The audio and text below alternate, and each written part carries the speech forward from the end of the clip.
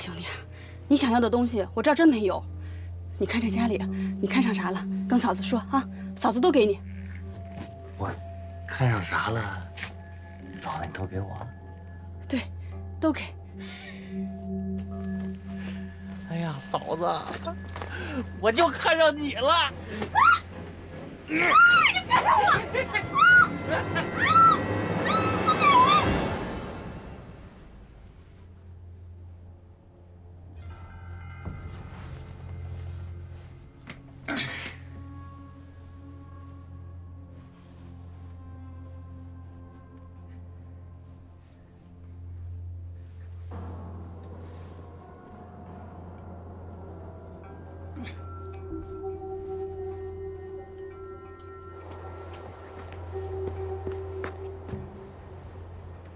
一朵毛，刘山，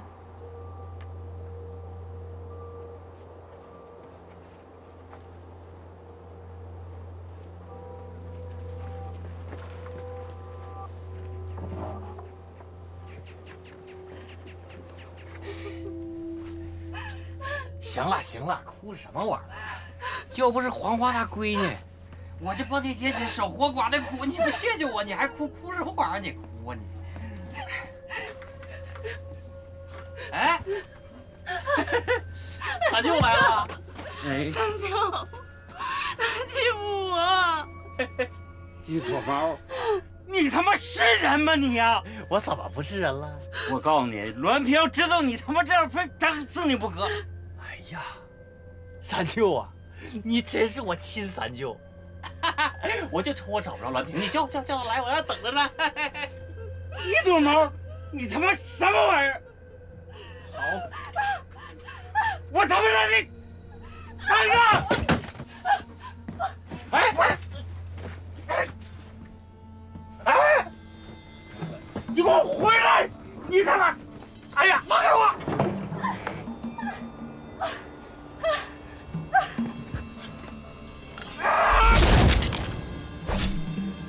你个老撇犊子！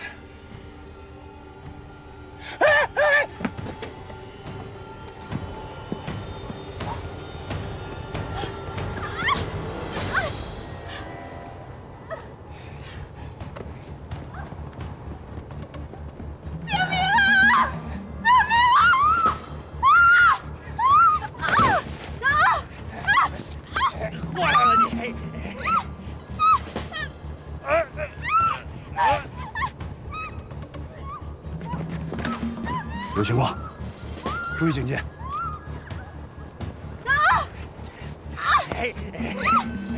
往哪儿跑？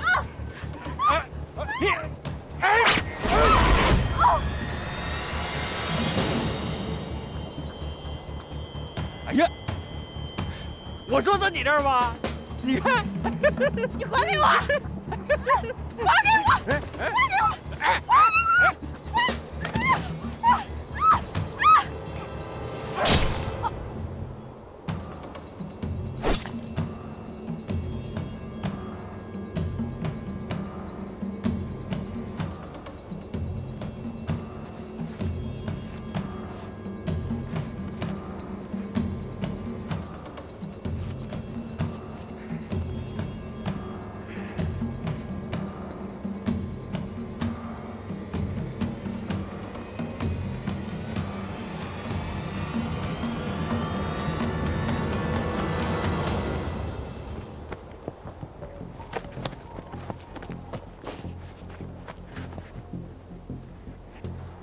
还活着呢。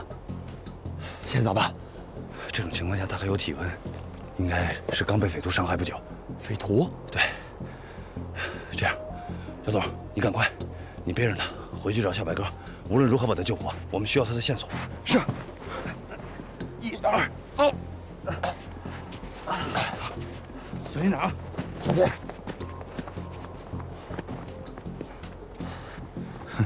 这个笨蛋，把提字印留给咱了。顺着脚印走，一定能找着。好。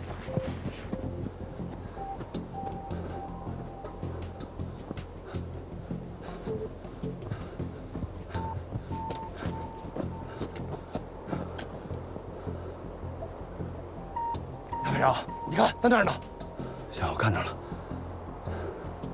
天马上就黑了，等天一黑，这小子肯定就跑了，追上去。好。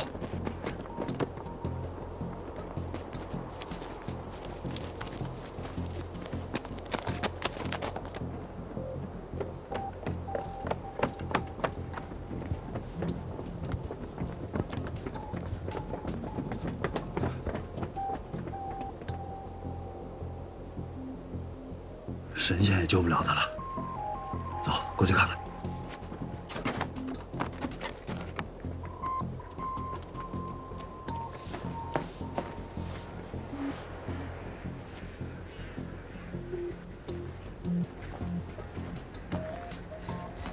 哇，哎，这个。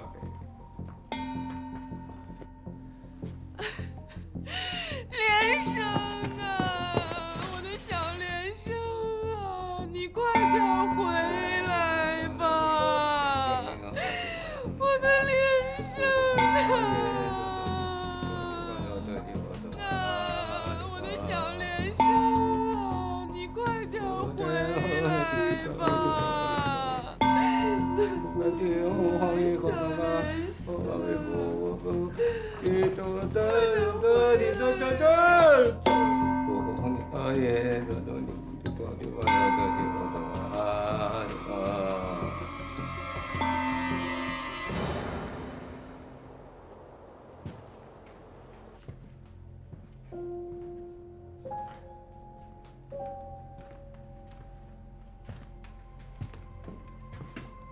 白茹，怎么样了？很难说，这么冷的天儿，还流了那么多的血。你就直接告诉我，他有没有救？有救，这个歹徒一定是惊慌失措扎偏了，要是再往右一点，可就要命了。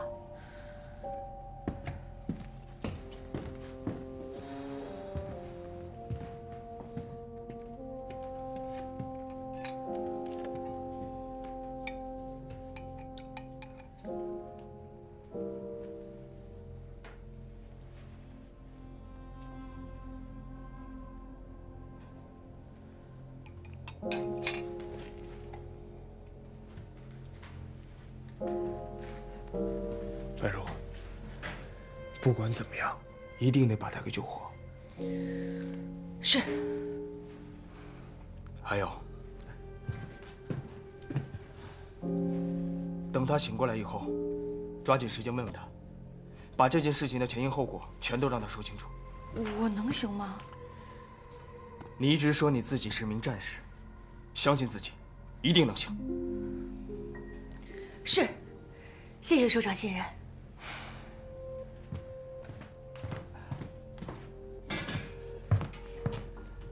我先走了。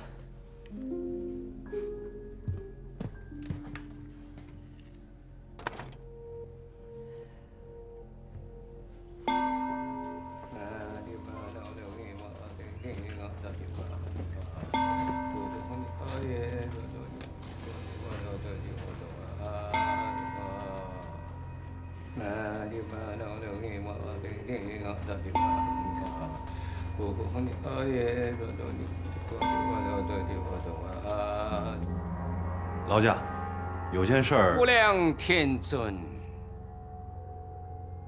莫作孽，冲乱了经文。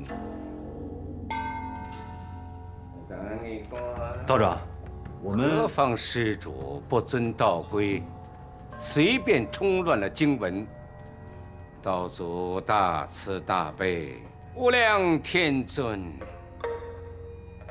我们有任务，请你配合。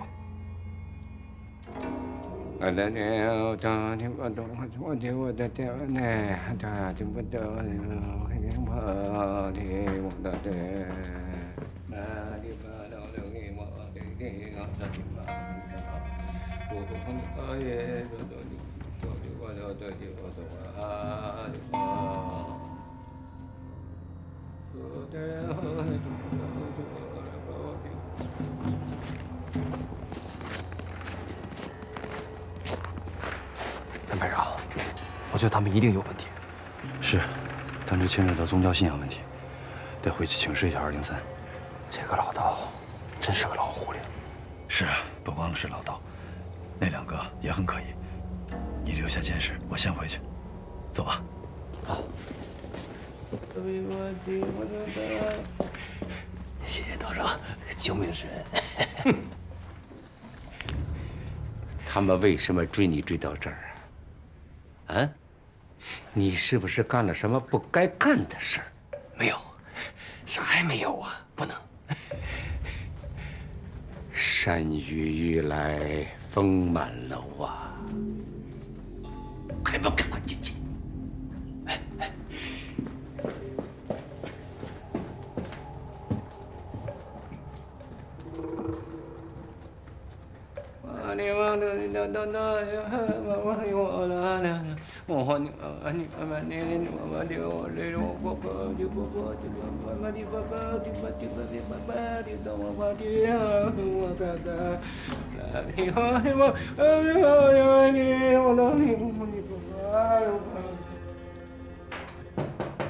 进。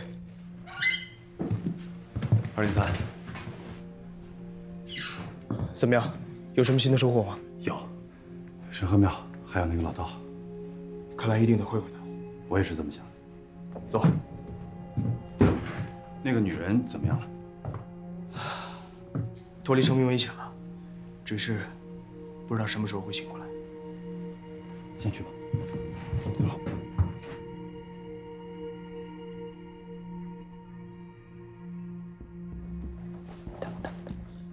我不要嘛。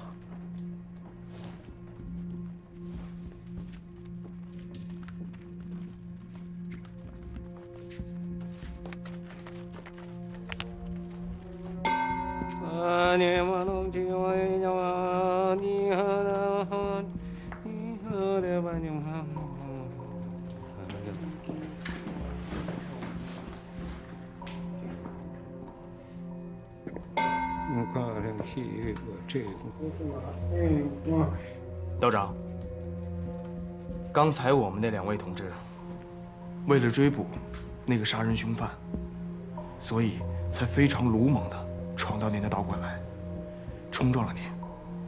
我代替他们2位给您道个歉。罢了，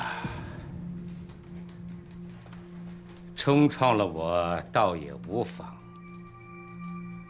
只是这位善女32岁的出生子，让妖魔附身，摄去了魂灵，许下3天大惊，从60里外冰天雪地赶来贵京。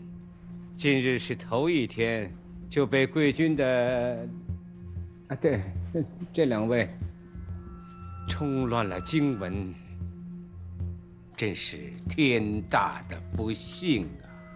道长，我孩子的魂灵是不是收不回来了？造孽呀！造孽呀！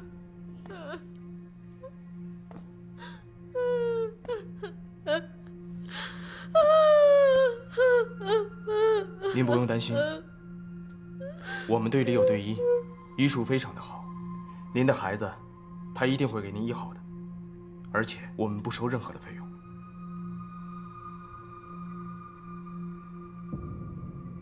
太太，求道不求医，求医不求道，一道2门水火不相容。你是求道呢，还是求医呢？请自行定夺。师父，我信道不信医。我孩儿的病，请了3个医生都没有治好，医生只能治些头痛脑热、疮疥斑疖的。我孩子失了魂，他怎么能治得呀，师父？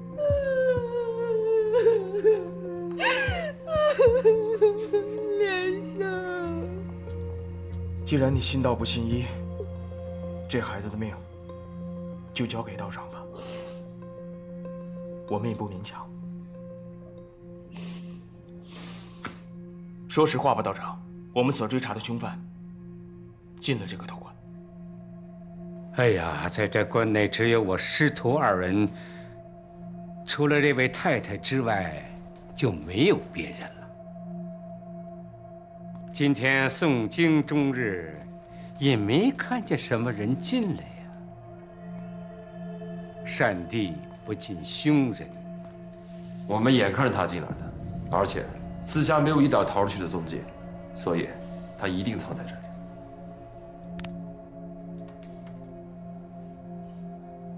既然贵金一定认为这个人进了我的道观，那就请你们搜好了。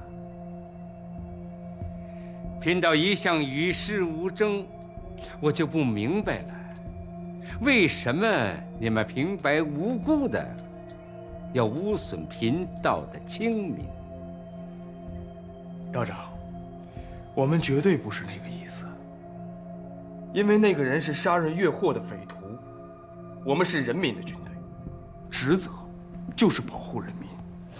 我们也是一路跟着他，跟到这儿来的，所以，我们才问你啊。贫道是脱离红尘之人，凡事之事概不过问。我们不会逮捕一个好人，当然，也不会放掉任何一个坏人。既然您一向以慈悲为怀，那就请您帮个忙吧。这个忙，我还真帮不了。我们要找的那个人，他是屠杀人民的罪人。您千万不要以你那所谓的慈悲之心来助纣为虐。你身负国责，我肩负道义。道家本意就是安，你看看你们一个个的杀气腾腾，莫说我不知道他的下落去向，就算我知道，我也不会告诉你们。相遇就可能出现一场厮杀，厮杀双方就可能会有伤亡。贫道修行50多年，从未杀生，朝朝夕夕，一心向善。这里是道门道途，应该以道规为上。我这里没有你们找的这里，请勿再开尊口，我俩铁尊。摇摆战场，请出道观。道长，我们是东北民主联军，是执行政策的模范。主张民族的信仰和自由，所以绝对不会在您的门外摆战场。您尽管放心，因为没有这个必要。零星的匪徒，就算我们先把他给放了，也构不成什么威胁，也乱不了我们的天下。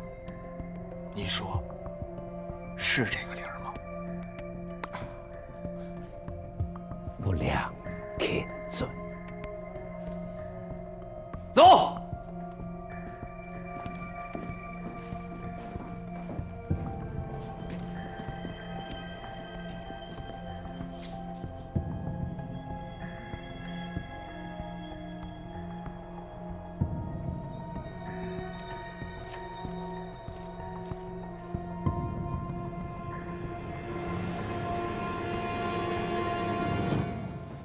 姚排长，那个老道到底是个啥人呢？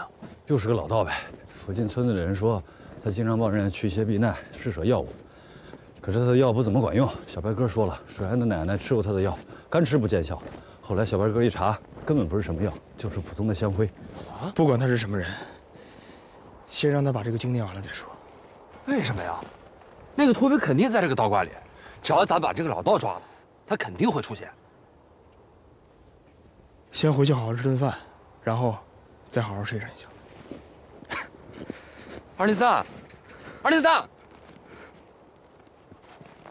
哎，姚排长，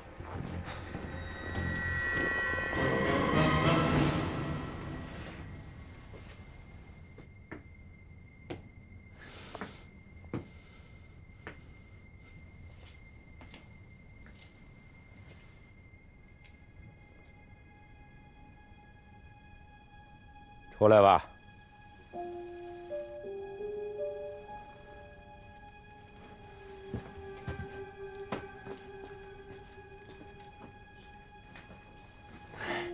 道长，他们都走了。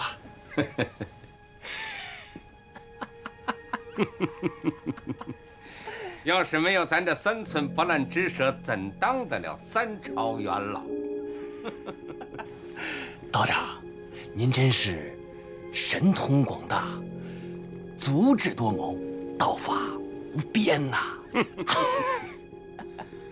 虽说我身居山林，但是我洞察天下呀！前前后后，官官兵兵，左右四方，谁也不知道我定河道人是真是假呀。有朝一日，咱平定了洪患，咱下山进城，来他个翻手平天下，张目定乾坤。道长，英明啊！道长，慢点，慢点。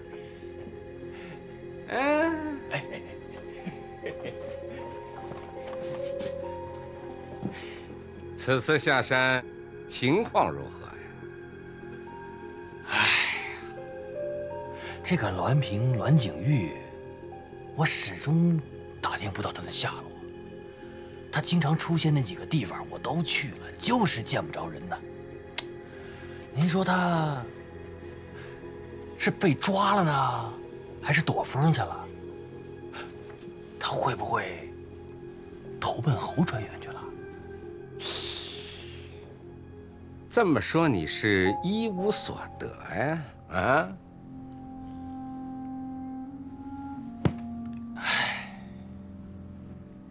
那有没有关于先遣图的消息啊？没有，没有啊。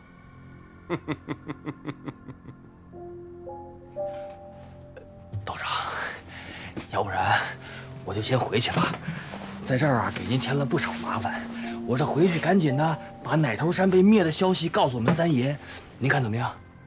现在就走啊？那岂不是送死？他们在四处正下网等着你呢。那怎么办？今天晚上不起风，这雪还要继续的下。明天一大早，趁着大雪回山，轻轻松松3天就到。走后大雪掩盖了你的脚印儿，谁也找不着，让他们干着急。高。哎，不对啊，道长，那他们既然都怀疑这个地方了，那会不会守在旁边等着我呀？他们不会在雪地里待上一宿的，大雪是他的死对头。哼！行了，喝点酒，压压惊。好。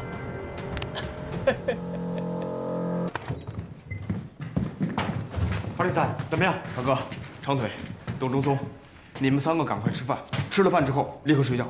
明天凌晨4点，给我守在神河庙外，出来人就给我抓起来。4点？这4点去了，黄瓜菜不都凉了吗？是啊。是啊。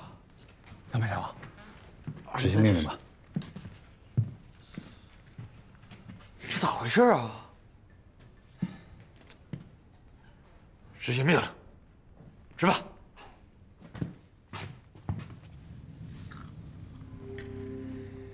哎呀，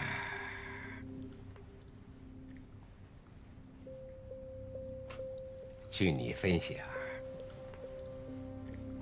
许大马棒的奶头山被剿灭了，三爷要是知道了这个消息，他会是个什么样的态度啊？我估摸着吧，这三爷要知道许大马棒奶头山被灭了，那心里得老不得劲儿了。哎呀，你呀，你真是三爷的一个好崽子呀！说出话来滴水不漏。行，行了，这些话呀，在别人面前说说也就算了。我是谁呀？是。三爷的心思我再清楚不过。我告诉你，三爷要是知道了这个消息，他能乐出声来。是啊，我跟你说，咱们当着真人不说假话。就说许大马放的山头被剿灭之后，在侯状元的眼睛里头，三爷的第3把交椅就可以升到第2把，这没错吧？哎呀，哼！再有，三爷还可以占据许大马放的山头和地盘，以及他的全部的地下力量。地下力量？对。是什么玩意儿啊？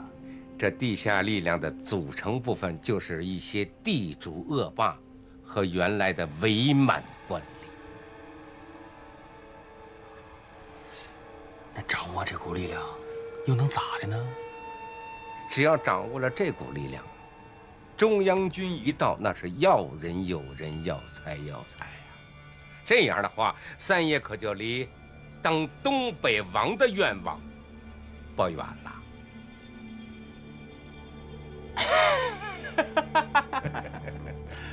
道长，您对三爷那可是了如指掌啊！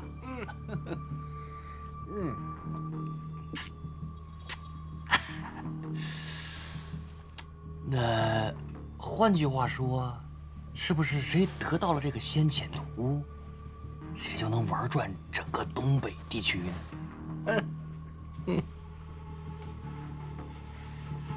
道长，你见多识广，这个先遣图，它长什么样呢？你小子说话别跟我兜圈子，我知道，你们各个山头都想知道联络图在哪儿，是吧？那先遣图在哪儿呢？在哪儿呢？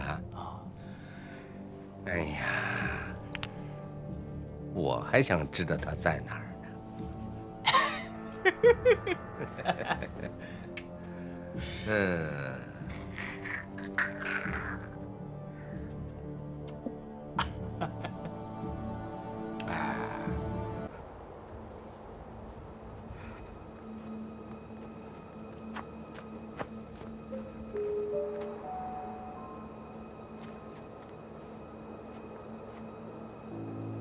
王老六，王老六，王老六。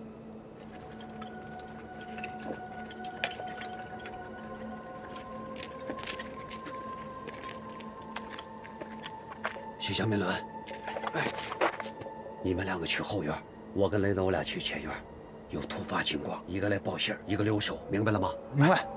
去吧。是。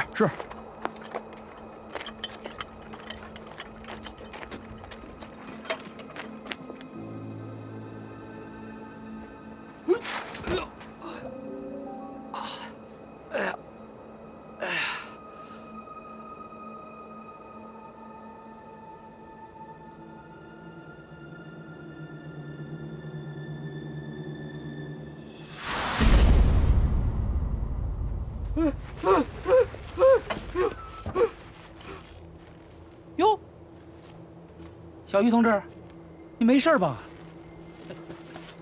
这是什么呀？啊，想知道啊？来，我挖开你看看。二宝，咱们进屋谈谈吧。有什么话就在这儿说吧。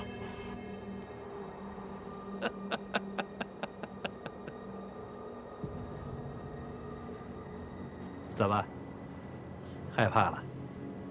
放心，我不会杀你，我留着你有用啊。你还想干什么呀？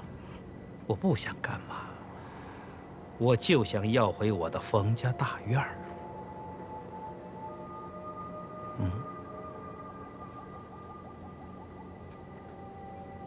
办不到，我也没有这个权利。这事儿，你办到得办，办不到你还得办。怎么着？吃了我们家的，喝了我们家的，睡了我们家儿媳妇想溜啊？啊？别说了，别说了。哎呀，这老话说得好啊，吃了人家的嘴软，睡了人家的命短。下边话我就不说了，自己好好考虑。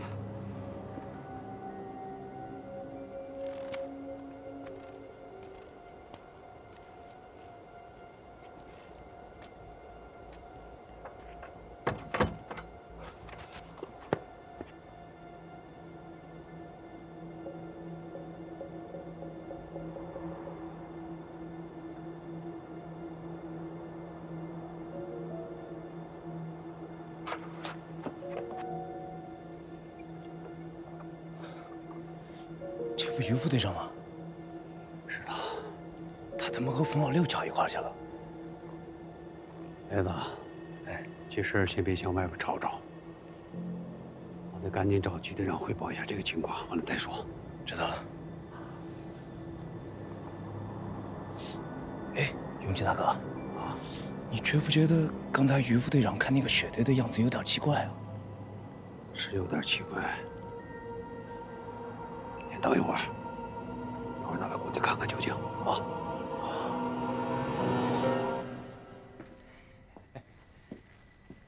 这封信关系到威虎山的前程，非同小可。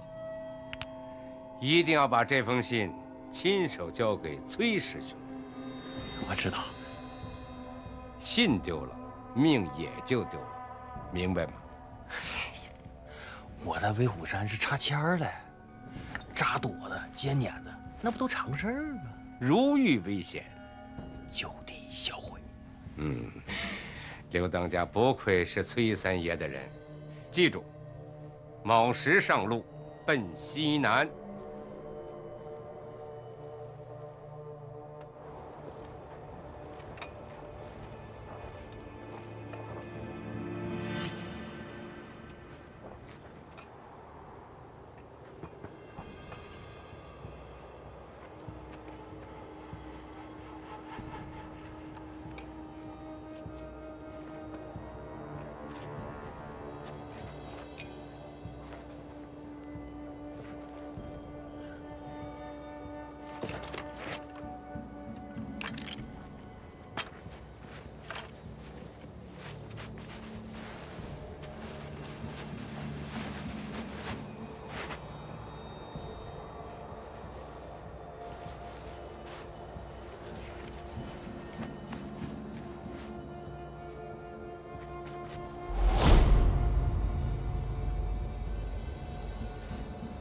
二德子，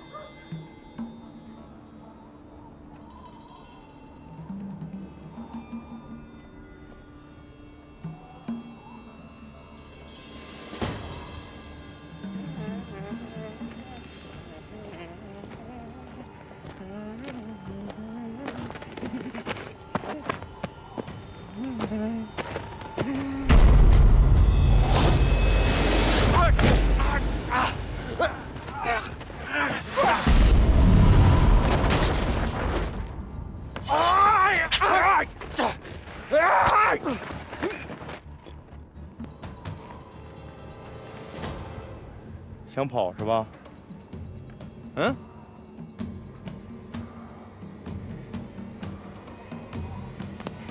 给我绑了！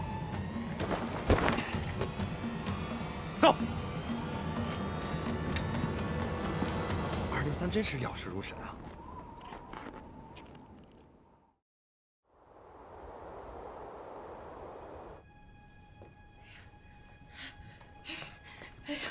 哎呀，到家了，到家了，快起来，快起来！咋了？我刚才出去的时候，我发现门口那血堆有点不对劲儿啊。咋回事？好像有人把它给扒开了。哎呦我的妈呀！哎，耳朵子是烧的，在里边儿。哎，你赶紧起来吧，趁着天呐刚亮，还没有什么人，你赶紧把它给我整走得了。你说呀，这几天我是提心吊胆的，我一寻思他在里边躺着，我这心呢就啪啪啪啪啪啪啪直跳啊！行了，别喊了，走，出去看看去。快走，你在前面。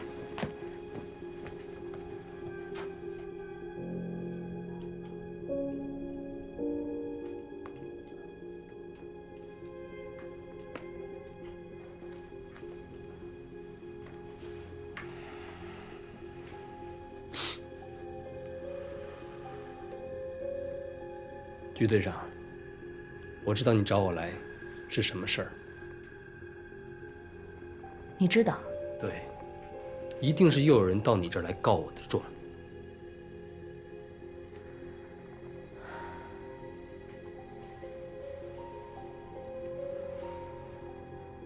那你应该也知道，大家反映你的问题是什么了吧？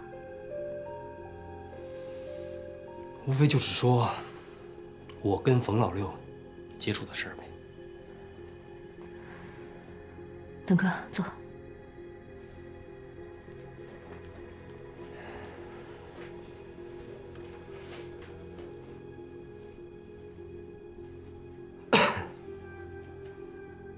现在就咱们两个，你能跟我说实话吗？你们之间到底怎么回事？当然能。如果我心虚的话，就不会主动跟你提起冯老六这个人。鞠大姐，事情是这样的，我承认，初到夹壁沟的时候，我没有做好思想准备，在那次吃菜团的事情上，让大家对我有一些看法。没多久，在山里，我又和李永琪发生了一次正面的冲突，就是因为这些事情，他们开始排挤我。明里暗里的，都在整我。你是说大家反映你和冯老六暗中交往，是有意重伤你？对。于登科，那我问你，昨天晚上大半夜的，你去冯老六家的柴房，也是谈工作？我没有去啊。你还嘴硬。民兵清清楚楚的看见你跟冯老六在一起，连你们谈什么都听得见。你吃过他的，拿过他的，还和他的儿媳妇有些问题，对不对？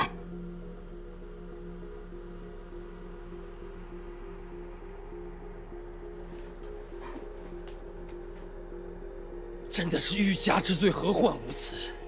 如果你愿意相信他们的一面之词，我也没有办法。但是我于敦科身正不怕影子歪，愿意怎么处理我，请便吧。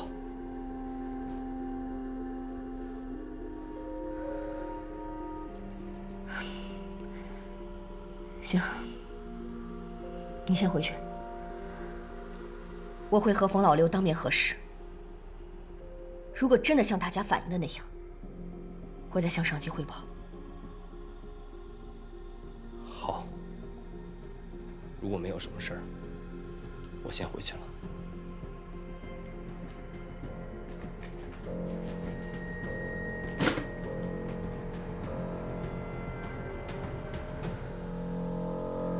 那个女的情况怎么样了？还没醒过来，不过应该不会有生命危险了，主要是失血过多。203，咱们这储备的药品不多了，你看能不能跟军分区的首长申请一下，往咱们这儿调配一些？好，我知道了。哎，白如姐，你快劝劝他，他又一宿没睡。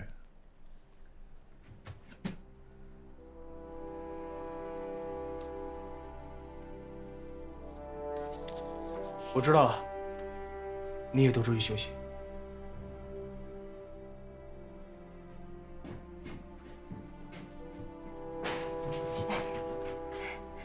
徐队长，姐，怎么了？我有一个关于冯老六的情况，要跟你汇报。高波，到，赶快把杨排长叫起来。是，姐，先坐。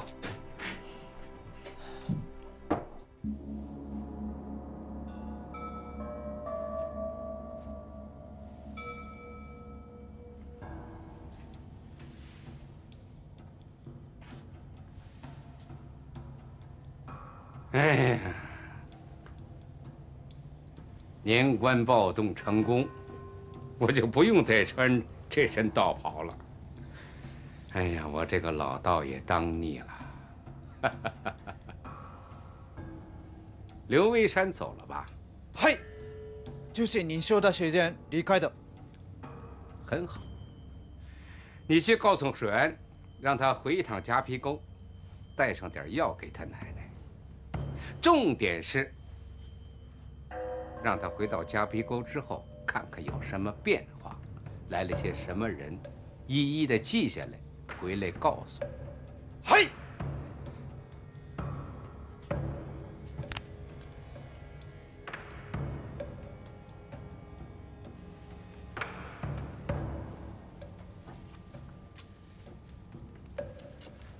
滨绥图家保安司令部党务专员侯殿坤阁下，千面佛建议，各路军和地下先遣军联合配合，举行一次行动，两个目的：一是要彻底的摧毁夹皮沟新建立的土改工作组，要让老百姓知道，追随共产党绝没有好下场。第二呢，就是要检验一下地下先遣军能不能、有没有能力举行年关暴动。异想天开呀！他到底是个什么样的人？他凭什么总是对各山头指手画脚啊？他是什么人，你不要管。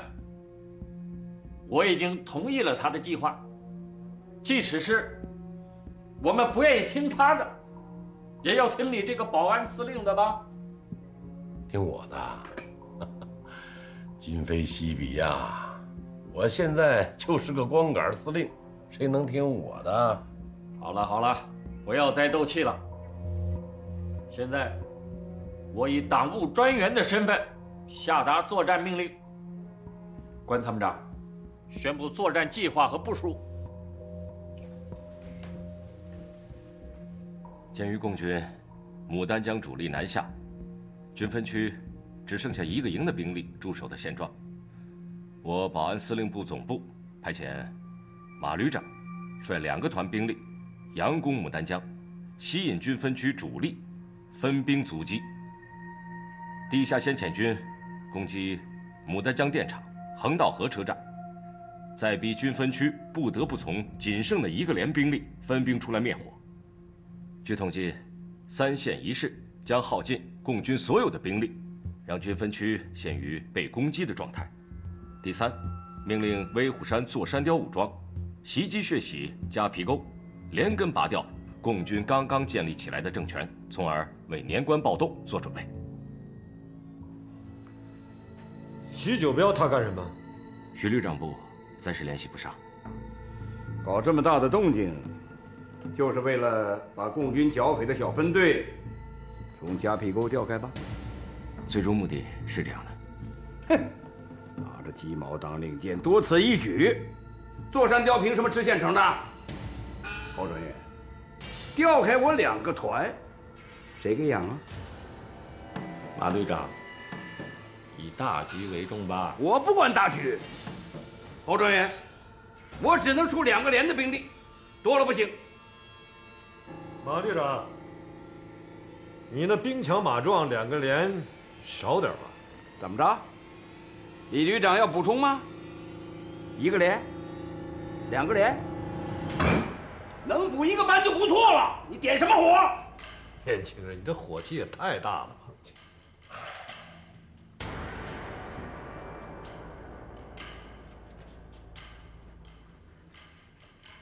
马旅长，服从命令。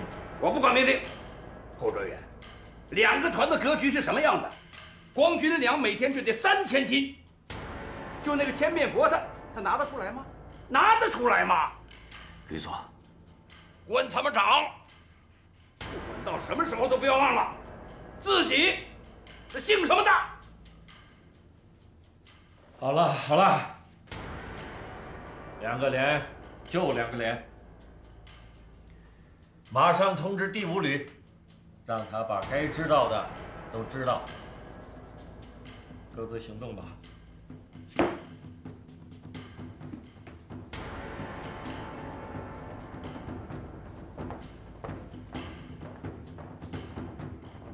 这到底是怎么回事？永琪大哥为什么不早点告诉我？昨天发现的时候，已经是深夜了，他怕打扰我们休息。我还哪有什么心思去休息？203，先别着急，问题要一步一步的解决。我在想，永琪大哥他们扒开雪堆找到尸体的时候，一定留下了什么痕迹。那此时此刻，冯老六也一定会转移二德子的尸体。那我们现在去抓他，无凭无据。这就是我最着急的地方。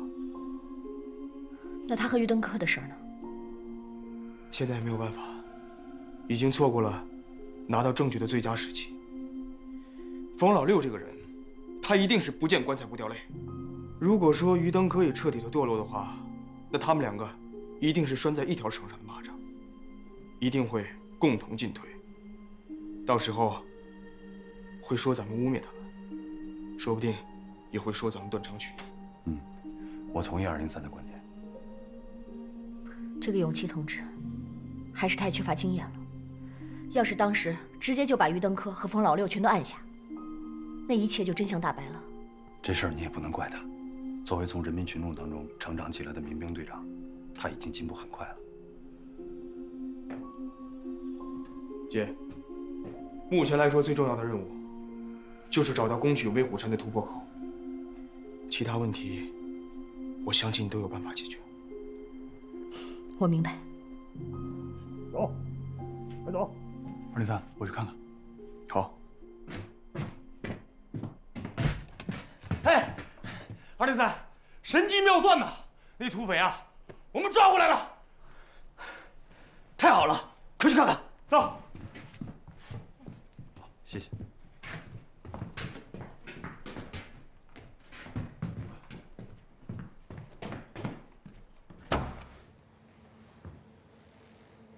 报上你的名号，什么人？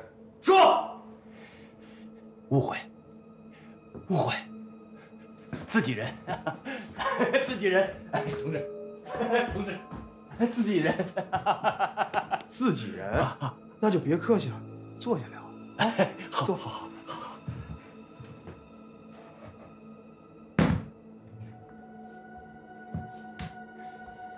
说。好。长官，我是司令部的侦查员，我叫刘维山。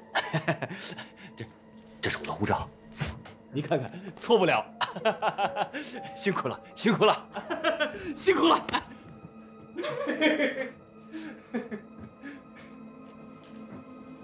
牡丹江军分区司令部侦察连侦察员刘维山。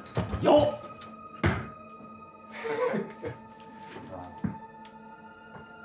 回方正县探亲。对，记录一下。过来坐。你既然是咱们自己人，你为什么会害怕呢？嗨，我不都说了吗？那是误会，误会。我想啊，咱们这么一小股部队，那不可能来这么远的。我就判定啊，一定是土匪。再加上这么远，我又看不清楚，是不是？那我们在庙里说的那些话，你应该都听清楚了吧？啊，听见了，都听清楚了。那我们已经清清楚楚的说我们是东北民主联军，你怎么还不出来啊？首长，来，走。首长啊，我是老侦查员，我怎么能轻易上当呢？是不是？这土匪啊，诡计多端。我就想，如果咱们是有这么一支小部队，那是绝对无论如何也不敢来这儿的。所以我想，应该是民主联军是假，土匪是真。哎，再说了，首长，我作为侦查员，在这种情况下，我必须要提高警惕啊，是不是？首长，同志们，我想你们应该比我清楚。那放着正道你不走，走深山老林干嘛呀？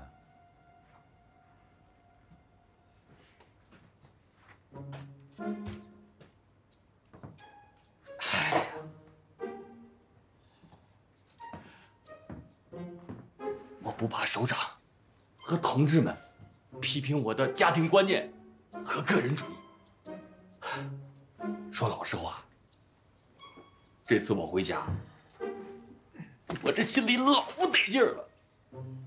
我爹在伪满那时候被抓去当劳工，在虎林里给人开山洞，他得了老寒腿。这2年啊，病情加重了。上回我回家，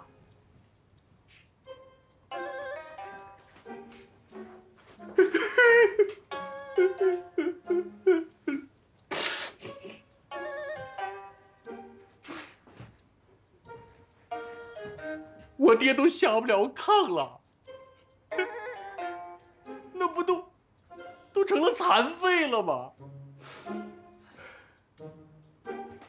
我临走前，我爹和我娘跟我说不管咋样，你得弄点虎骨回来，因为他们听说呀，这个虎骨泡酒能治这病。我就想啊，咱们革命的同志哪有钱呢？再说了，这到药铺里去，一没钱，二怕买着假货。我就想啊，在这山里边转悠转悠，说不定碰到个老乡啥的，还能要点虎骨回来。那你打算去哪儿弄啊？夹皮沟啊！你怎么知道夹皮沟有？肯定有啊！你为什么那么肯定？首长，你不知道，这个夹皮沟，它里边都是林业工人。这工人啊会滑雪，那打猎1个顶10个，打老虎这事儿对他们来说是小菜一碟啊，所以肯定有。你是方正经人，那你为什么会知道夹皮沟的人民群众会滑雪、会打猎呢？首长不知道，我在小日本那时候啊，牡丹江日本的那个滑雪用具株式会社当过学徒，好多夹皮沟的人都来我们这儿买雪板、买雪杖。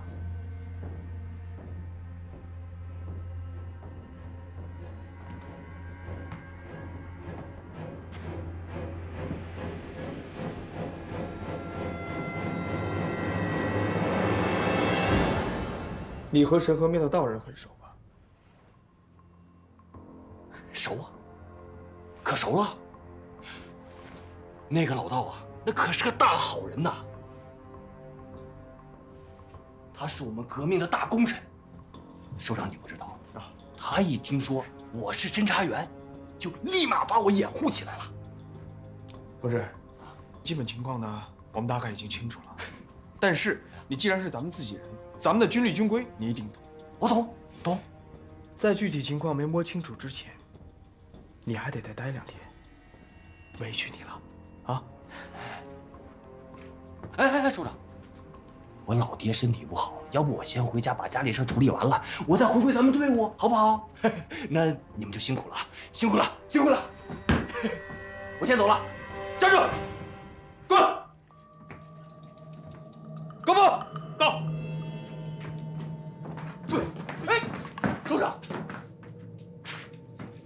哎，误会，咱都是兄弟。说，哎。哎！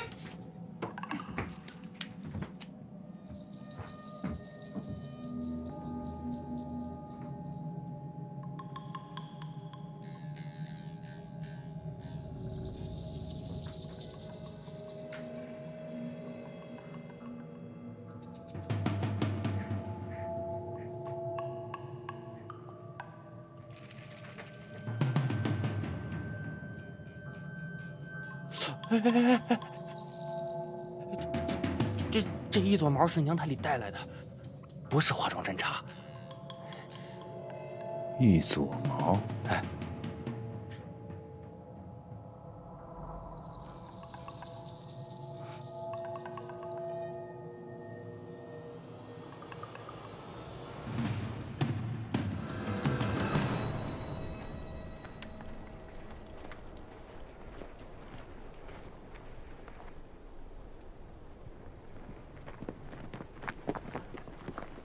哎，站住！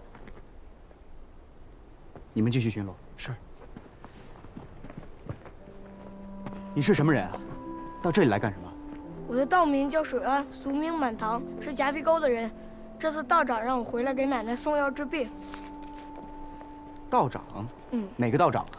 神和庙的道长。定河道人让你来的？嗯。你先跟我来吧。你放心吧，我们绝对不会伤害你的。跟我来吧。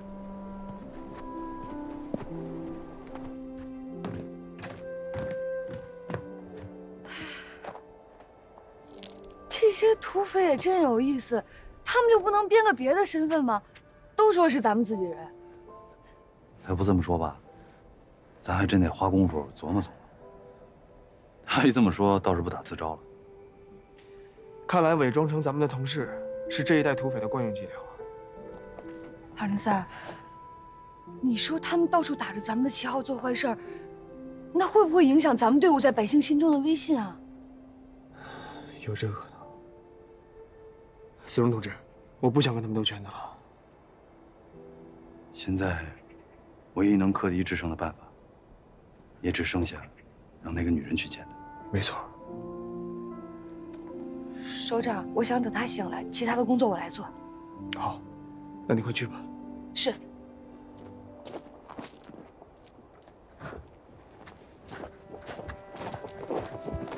203，杨排长。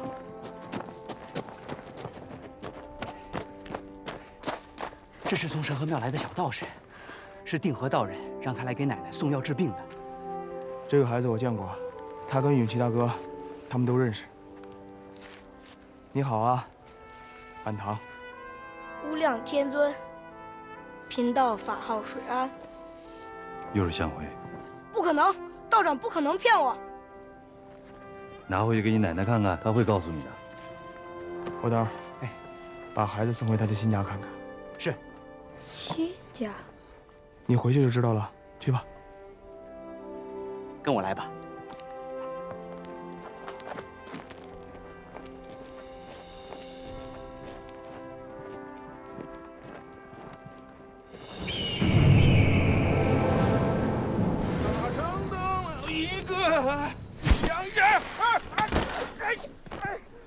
赵子迷糊，谁他娘的给老子下绊子？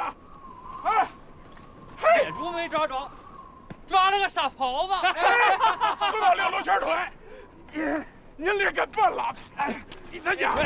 哎，快，把枪还给老子，那可是老子吃饭的家伙。想要枪可以啊，给老子跪下磕仨响头，枪就给你了。你他娘真当老子瞎？快还给！哎，傻狍子站在那儿不住，还要枪啊！你这小子，你干什么玩意儿？干什么玩意儿？八爷，你俩俩是不是吃饱撑的？瞅着傻大个干啥玩意儿啊？我们俩跟他闹着玩呢。闹着玩呢。傻大个是三爷的看家崽子，跟他闹着玩，你就不怕把三爷整急眼了，拿你俩小命闹着玩？滚！哎。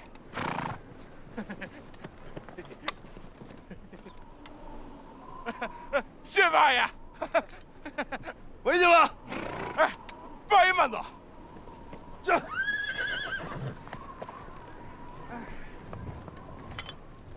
村东头有一个。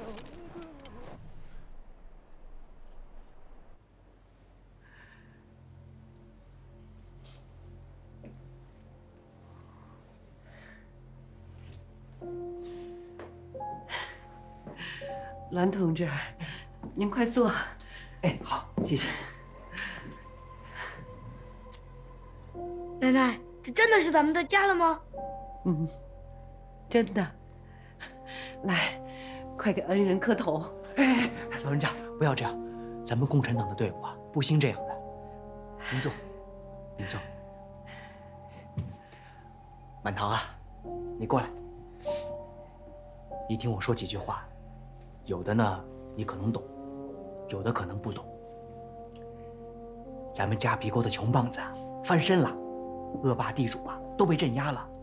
原来你们家被冯老六霸占去的房子还有土地，又重新回来了，还增加了新的田地，有了评协会。你永琪大叔啊，正张罗着来年开春替你奶奶把新地给种上呢。但是我们这么做啊，有些人很生气，比如冯老六，还有神河庙的定河道人。刚才你也看见了，他给你奶奶的这些药啊，都是香灰，是故意骗人的。那为啥奶奶的身子比以前好多了？栾同志，您喝水。谢谢。傻小子，奶奶现在好了，那是小分队里那个女医生给奶奶治的。我要是一直吃你拿来那些东西啊，早就毒死了。奶奶，满堂，现在好了，咱们的日子好过了。以前奶奶养不活你，把你送到庙里，现在不用了。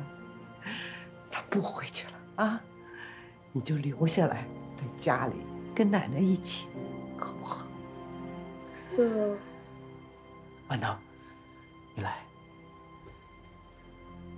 那个老道真的是一个坏人，那为啥不把他抓起来？我们总有一天会把他抓起来的。只不过，我们现在还需要通过他搜集一些情报。那我能帮上什么忙吗？你？他这次让我回来，是让我看看夹皮沟有没有什么变化，是不是多了一些人，或者是少了一些人。这算不算情报？这当然算啊。叔叔，你看我能帮上忙了。不行，让你这么做太危险了。栾同志，我觉得行，我孙子有种，是好样的。小分队净帮我们忙了，这次你就让我们这些穷棒子也帮帮你们。老人家，这个事情我得回去请示一下我们首长。行，你去请示你的，我吩咐我的。满堂，奶奶，就按刚才说的做，你回庙里看着那个老道，如果有啥事儿的话，你就想办法通知小分队啊。奶奶，我记住了。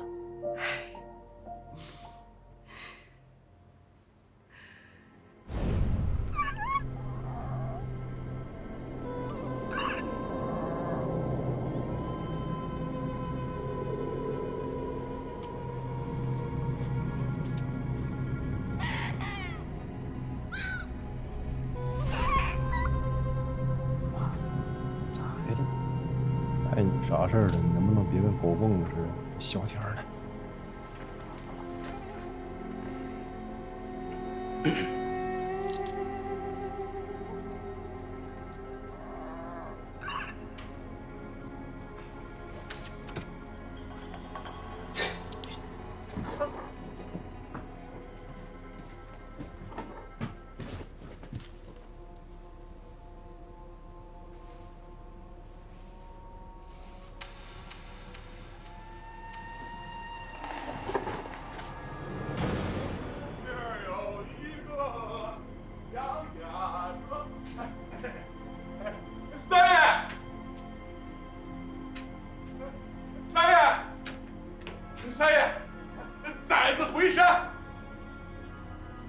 让你去鼓楼子吗？咋这么快就回来了呢？我他妈刚一下山，咔嚓来了个人就把我给拦住了，说大锅盔的侯专员特地给你送海叶子来，让我赶紧给你带回来。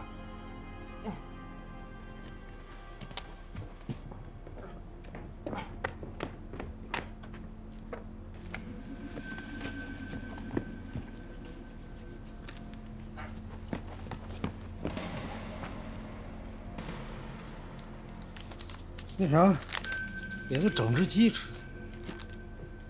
去伙房领赏去吧。谢三爷，谢梁台。哎呀妈呀！三爷，出啥事了？那头山完犊子了。啥？这啥时候画的的？6月15，许那马棒全山让人给端了，人现在已经押往牡丹江了。全山被人端了啊！什么人干的？还用问？肯定是共军。要我说呀，徐大马帮一向目中无人，一朝覆灭，咎由自取。三爷，这信里边还说啥了？